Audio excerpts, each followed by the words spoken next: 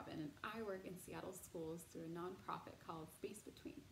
We work with teachers and students on mindfulness, noticing what's happening with our emotions, our bodies, and our brain, and how they all work together, because they do. Mindfulness is paying attention to what is happening right now with kindness and curiosity.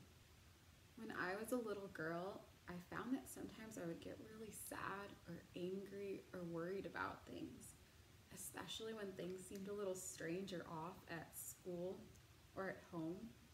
I'm sure some of you have felt this way, when your feeling is so strong that it just starts here and it builds and it makes you do something or say something that you don't really mean.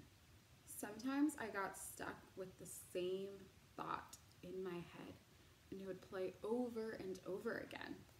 Maybe some of you have felt that way too. It happens to kids and grown-ups. I wish I had learned some things when I was younger. And so I'm gonna show you some of the things I do now. You can see if they work for you.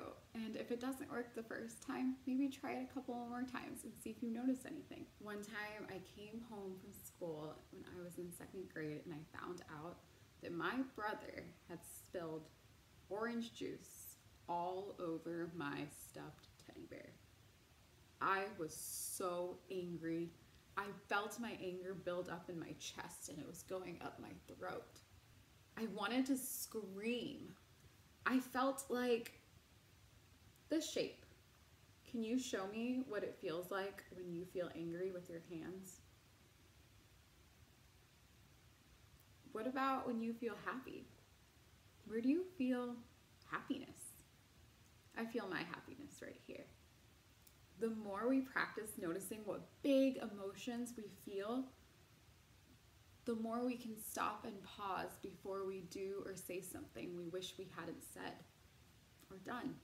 One thing that really helps me is to breathe on purpose.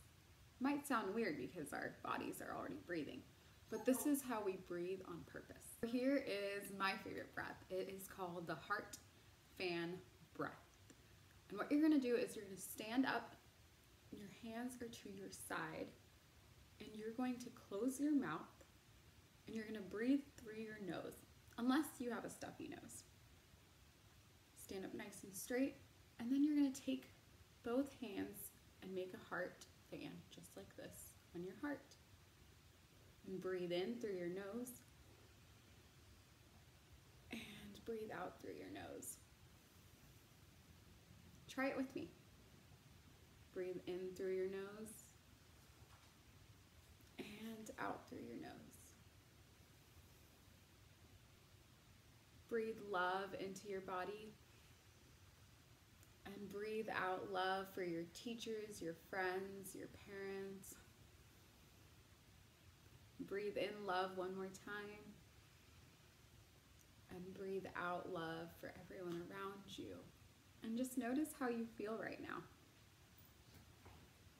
The more we practice this type of breathing, the more we are able to stop those big emotions that come up and make us act a certain way that we don't want to act or say. Try doing purposeful breath every day, just like you brush your teeth, and see what happens.